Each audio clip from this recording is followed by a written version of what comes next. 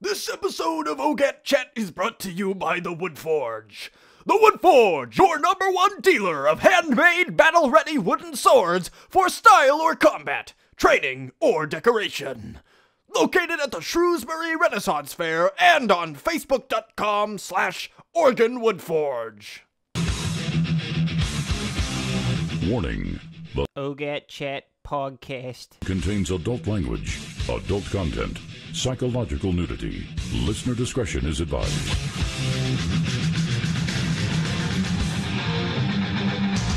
Hello, everybody, and welcome to another episode of OGATCHAT, the #1 of Guards and Thieves podcasts on the interwebs.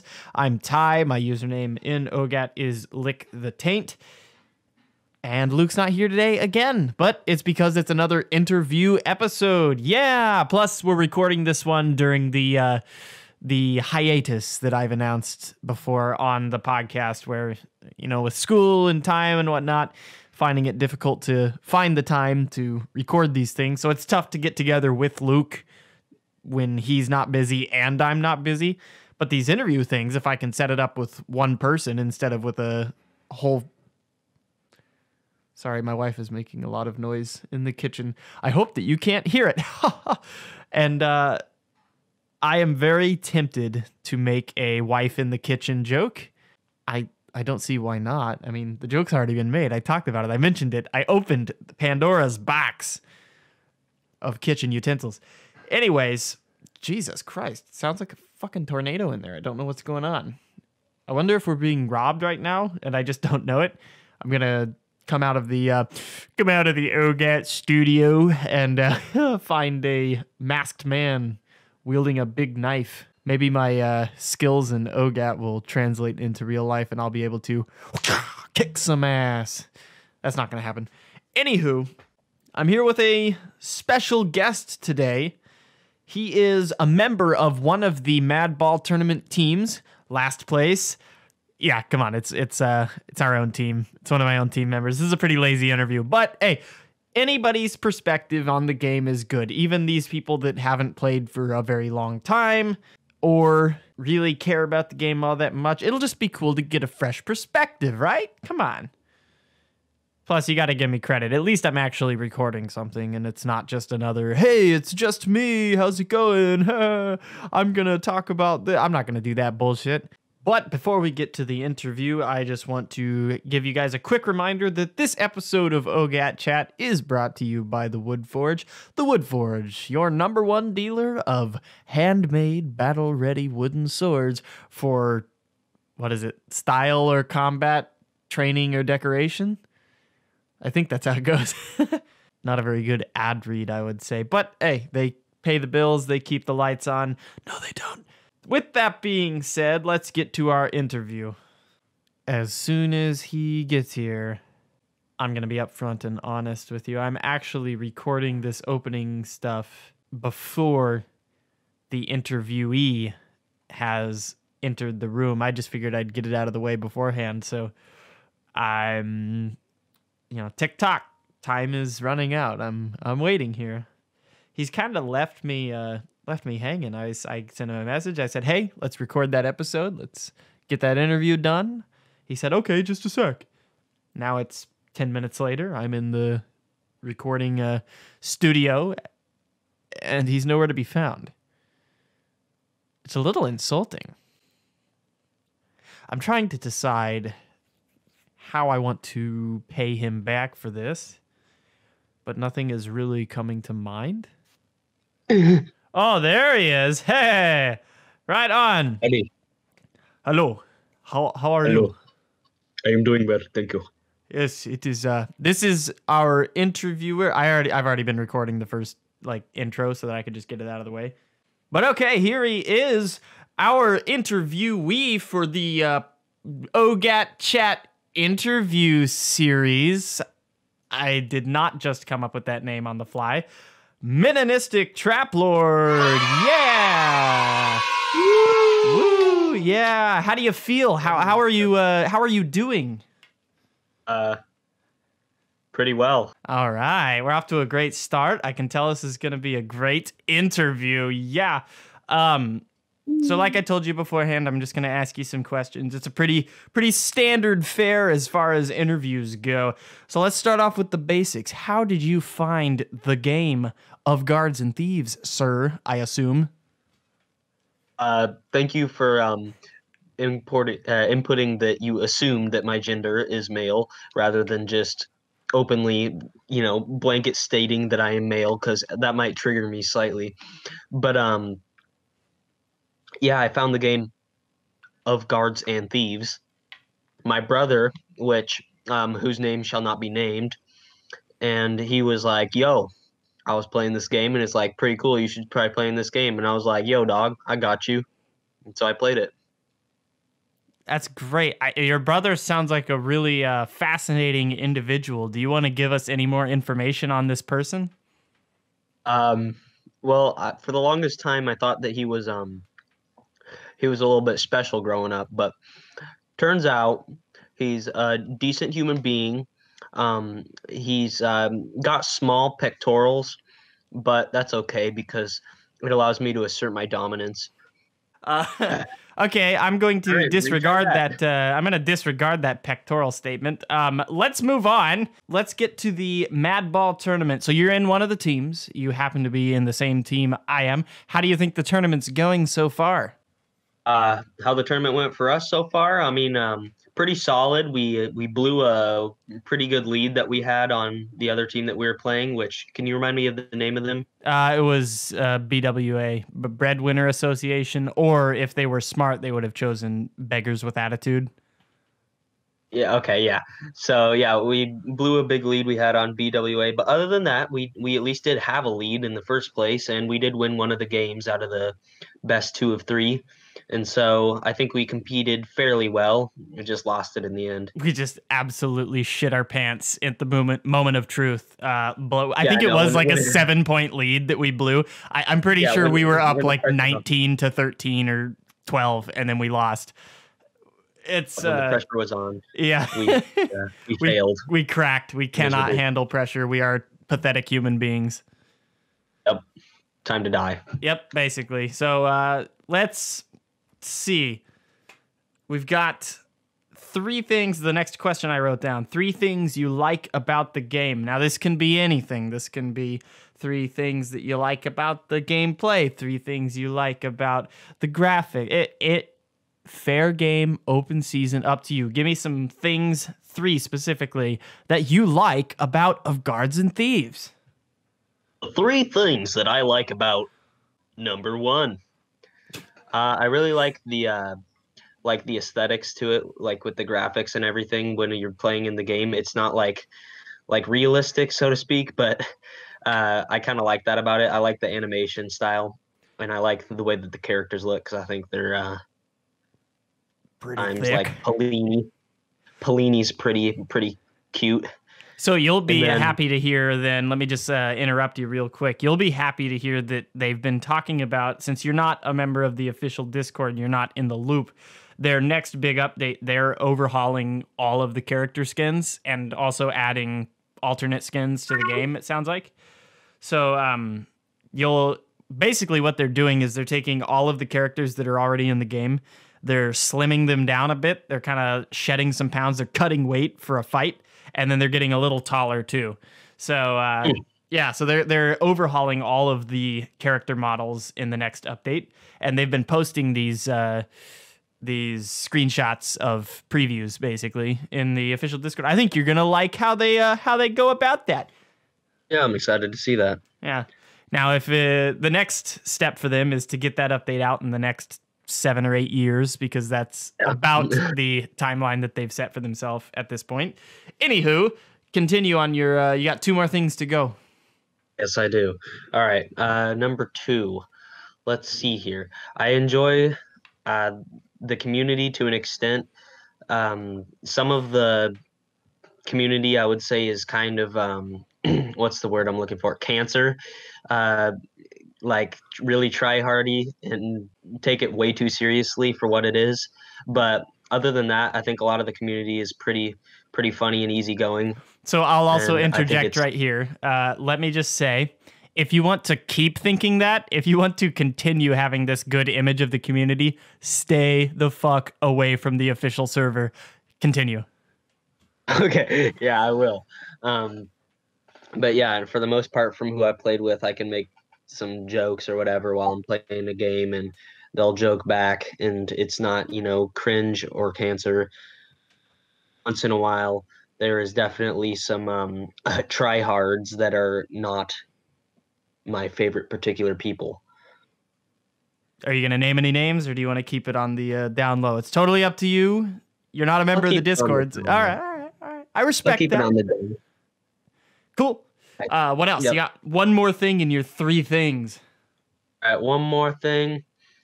I'm gonna have to say soccer, just soccer in general. Fuck yeah! Because, being an illegal immigrant from Mexico has really given me such an interest in soccer, and the fact that they added it into the game is just really, it just hits home to my culture with all my MS-13 friends. I just really think that the inclusion of soccer in the game just my likeness to it tenfold. It really does bring an inclusivity that the game needs. It's that's the way to describe it. Inclusive. It allows players of all cultures to come together around a singular point of gameplay. It's really beautiful when you stop to think about it. So beautiful. It makes me cry. Shit, that was really racist. It's kind of funny though. All right, now that we got that out of the way, what are 3 things that you would change? As I told you before, we do have proof now that the developers listen to this podcast. At least one of them does, and even at that, he has listened to 1 episode. So who knows if they've continued to listen. But the things that you offer as a solution of change that you think could improve the game, they might fall on the ears of the people actually in charge of changing the game's state. What do you got for them? If I were to change anything, I would think there would be some more diversity among the characters. I think that there's way too many white cisgender males, and it kind of triggers me for their character selection. Only at times, though. I think that there should be some more African Americans and Mexicans and Asians for their character selection, because I think that that's, like we said before, inclusive. I think you should include all of the genders of the world. My gender, I sexually identify as a Traplord, but if you sexually identify as Asian, if your gender is African Asian, then so be it. I have to agree with you there. I really think that the devs, they're doing a good job as it is. You do have the African-American carrier. You also have Marfello, I believe. Yes, of course, Marfello. Is Marfello Brazilian? I'm not sure. I don't know what ethnicity, I wouldn't. Dark complexion. Yes. Dark complexion. That's a good way to put it. I would never dare to assume his true ethnicity, but they have some diversity in characters, but they could really do with more. You could always have more diversity, as you said. I do find it a little upsetting that there's no transgendered characters. Yeah, like Tracy or, Riley. They should really be adding someone like that. And where's the piercings? I mean, dyed hair. Why can't we have this? It wouldn't be that hard to take Polini's model and add a pair of tits. Am I right? Yeah. But the only problem with that is then I can't play the game at that point. I just nut. All right, I'm cutting some of that, not all of it, but definitely some of it. At that point, I just beat off. I can't play the game. I'm definitely cutting the tits and anyways, well, all right, so we got diversity. What else would you give to the developers for improvement? If anything else, maybe just more equipment in the game. I think that there's selection. I mean, at the same time, though, there could be different kinds of weapons. I think that you could incorporate into the game rather than just because they basically just have assault rifles and pistols, and then the flamethrower. And so I think it would be kind of cool if you could put some new stuff like a grenade launcher or something, just new and into the game. And I think that goes the same for like the equipment. I think there's a decent amount of it, and this isn't really saying that they've done a bad job or anything like that. But if they added, uh, something new, some kind of new trap or whatever it may be, then I think that would be kind of fun, just because the game's getting older. Like it's getting like, not like older in a bad way, but it's been around for a while, and I think adding new content like that is always a good thing. Yeah, it's a good point. And you, especially from your perspective, this would actually, jokes aside, this would be good for the developers to hear, because you would describe yourself as a casual player, right? Oh, definitely. Yeah, you're online a few hours a week, maybe, but you're still coming back.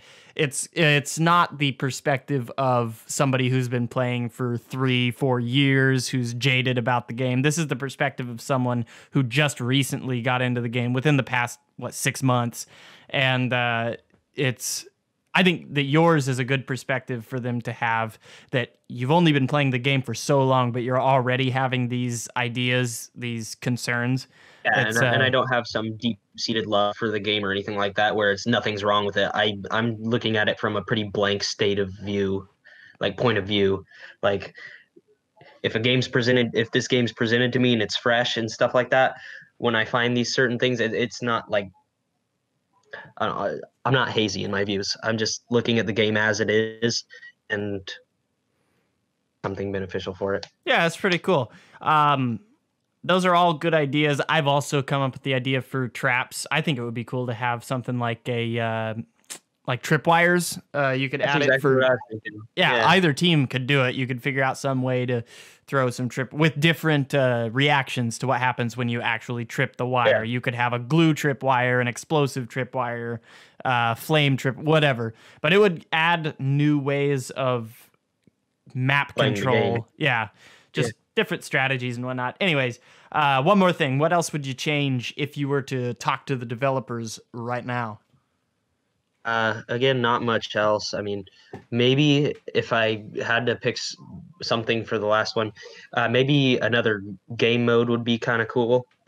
I think that there's, again, a good amount of game modes for sure on OGAT, but like maybe some other kind of, even if it's something as simple as like hardcore team deathmatch, where it's everyone's one shot, or I don't know, flamethrowers only or melee only. I think it would just be kind of fun. I could see the melee only, the flamethrower, that kind of thing makes sense, but Instagib is already one-shot team deathmatch. Yeah, except it's railguns. Yeah, I guess. But it's true. Yeah, it is kind of a different. You could have automatic one-hit kill weapons, but. Well, all right, that was a great perspective. Now let's move on. Let's get to the final segment of the show. Everybody's favorite part of OGAT chat. Say it with me. Bug of the week. Yeah. Woo. Yeah. Again, this is going to be... Yeah. This is going to be just like when I had Casual YouTuber 31 on. You're going to take charge. You're going to tell us about your favorite bug rather than me go into detail about one of the bugs, of which there are many. Give it to us. What is your favorite bug in Of Guards and Thieves? Thank you, Lick the Taint. Thank you, Lick the Taint. I'll be talking about a bug that I believe was the first bug on the show, which was the bug with the Guardian class, where you can use your riot shield and go around certain structures in the game, like something like a vent or colored. What would those be called? Like, so colored, the force field things. force field. I'll correct you a little bit. It's a good bug. Everyone hates it. It should be gone in the next update, according to the developers. But what we had talked about was specifically using the Guardian to get around the force field, the colored ones that only your team can get through. At the time, we didn't even know about the more pressing issue of the Guardian that can be used to get out of the office map and other maps as well. It's such fucking cancer. I hate it so much. That's exactly why I love it, is because it's cancer and it's just stupid. It's so bad. I don't have any problem with the bug. You can't have problems with bugs. It's not like the developers intended for it to get into the game. So I guess you can have problems with them, but you can blame that. It's a weird gray area. You can blame them for it, and you can, it's their fault because they're the ones coding the game. But on the other hand, it's not like they intended it to be there. So the fact that people are exploiting it, you can get just as pissed at people for exploiting it and spreading it around. It only irritates me when people use it to win matches. It's pretty common on Team Deathmatch, the massive servers. Folks will use it to get through the office walls down on the right side of the map into whatever C1 or whichever offices are there on the right side. And it's just fucking retarded. So I'm glad to hear I agree with you there. Like, if they're using it to win a match or like actually to gain an advantage, then I think that that's kind of ridiculous. But when it's just kind of for dicking around, so to speak, I think it's funny as hell. So what's your opinion on this? Since you're not a member of the official Discord, you won't know this. This is going to be a fresh, hot off the presses take on this issue. Hey, everybody. It is your dungeon master, your best friend, your romantic lover. No, I'm just here to let you know that what we're about to talk about is a little outdated. When we recorded this, obviously it wasn't outdated, but since the date of this recording, the bug issue entirely with the carrier, God, I always said carrier, with the Guardian has been fixed. What I am about to say about the developers not taking any action against people who abuse the bug, that became fake news. They did, in fact, change their policy and really start, they banned a guy, outright banned a guy for doing it repeatedly, and so good on them. I just wanted to get that out there. Hey, if you guys are listening, because I know that you have in the past, thank you for fixing this issue, because it was a pretty big deal, and we're all glad that it's taken care of. Anywho, back to the interview. We've brought it up there's a support and report channel in the official Discord for bugs, for players that are breaking the rules, whatever. It's like they refuse to take, the developers are not saying that they're refusing to take action against people using that bug to win matches, but they don't do anything about it. They don't even mention it. We can report people in the support and report channel saying, hey, this person, and they're even, in some cases, they're in the Discord and we'll tag their name and say, this fucker is using that bug to score points on Team Deathmatch or whatever, and nothing ever happens. What do you think of that? I think that they should take action. I don't know if the person, said accused should be banned per se, but because, it's not like they're, hacking the game or something like that. They're just exploiting is already there, but I think that is still taking advantage, and it's stupid. I think that it's unfair. So I think that the developers should crack down on it and definitely, warn people, maybe give them a couple warnings and then potentially ban them, I guess. If they have temporary ban capabilities too. They can ban people for like a month or whatever. They've done that before. Yes, something like that would probably, be good to discourage you exploiting the bugs that are there. And then I think that they need to get to work on those kind of bugs, because people are going to exploit them until they're gone. Yeah, that's true. It is kind of, one could also argue that maybe they should, because the track record of the developers has been to, rather than release quick hot fixes, which they have done, but not very common, they usually just wait to fix a bunch of bugs with the major updates. So you get an update to the game, at least a public update. They don't, if they are releasing small hot fixes and whatnot, it's not public. They're doing it behind the scenes and we don't know about it. So I could be totally wrong, but based on their Steam, the community and all that, the information that we get there, the only time they fix these bugs is on their major updates, which are once a year, maybe. So maybe they should consider, if you're listening, sirs, consider, getting on that shit. Getting us some updates a little quicker. Yeah, maybe. The only problem I think that with updating it all at once, like when they do their big update, incorporating all those little bug fixes, is when they make those big updates, and there's going to be 5 more bugs by the time when they Yeah. release it. So It's okay though, because Yeah, it keeps the bug of the week segment alive when we have new bugs to shit talk. it's true. That's true. But these old bugs that you've already shit talked, I mean, they should really start working on them. I'm if sure they haven't are already. too. Yeah, I'm sure Yeah. that I mean, I know they are. They've mentioned it that the carrier or the Guardian bug should be gone in the next update, and that's more of a physics bug. I think they were saying I don't even know. I wouldn't dare to assume to know anything about development or coding or whatever they're working on, but I know that they've talked about fixing it. I know that they're working on it. It would just be nice for them to maybe focus on that specifically and get it out as quick as possible instead of lumping it in with everything else. Anyways, well, I think that was a solid interview. Do you have anything that you need to plug? Do you have like I don't think you do, a YouTube channel or a Twitch or anything like that you wanna plug while you're here? You got a butt plug? That's yes, that's exactly what I was looking for. And now I really don't know where to go with that. I thought maybe I could pull something out of my ass, but I didn't really. No, I don't have any plugs. I'm a simple man, and I'm just from Kentucky. I'm from Alabama too.